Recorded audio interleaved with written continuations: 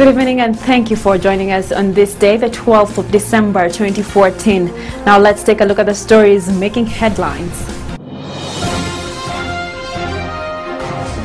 Kenya at 51. The country marks the 51st Jamuhuri Day anniversary. Christmas festivities, we begin our holiday topical features countdown.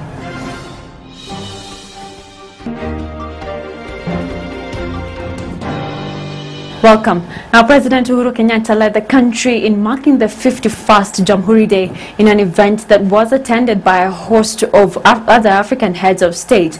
Now, key among issues that were addressed was the nation's state of insecurity, unemployment and the economy. WTV's reporter Rading Biko tells us more. President Uhuru Kenyatta led the nation to mark 51 years of independence. The celebration was dominated by military parades as they showed their skills in trooping of the color ceremony. Among the dignitaries in attendance were President Yoweri Museveni of Uganda, Paul Kagame of Rwanda, and John Dramani Mahama of Ghana. South Sudan, Burundi, Comoros Island, and Botswana sent their representatives. It is a day to celebrate victory and promise. It is a time to reflect on our progress as we survey our nation's prospects.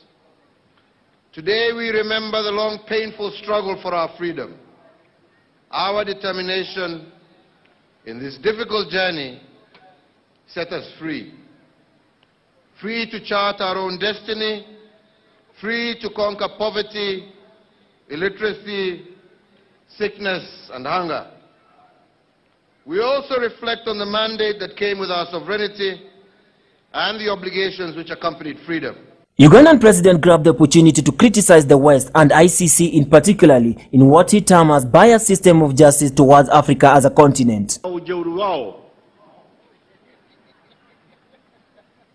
Vice President Ruto, mtu ambaye amechaguliwa na Wakenya, eti wanamweka mbele ya mahakama ya Ulaya huko.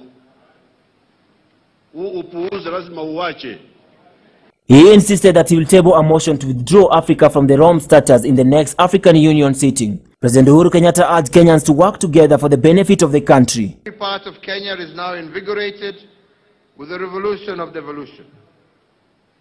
Others fear that devolution will not succeed. This fear is misplaced. The will of the people is irresistible. Devolution is here for good. My government appreciates that devolution is a vehicle for national transformation and shared prosperity. The tough-talking president sent a stern warning to terrorists and their sympathizers. Na ndipo naendelea kila siku kuhimiza ya kwamba kila Mkenya pahali popote alipo ajue ya kwamba ikija kupigana vita ya adui lazima tuwe kitu kimoja.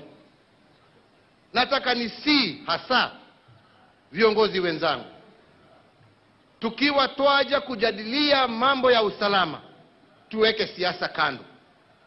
Usalama ni wa kila Mkenya, awe ni wa Jubilee, awe ni wa CORD, awe hana chama, usalama ni wa kila Mkenya.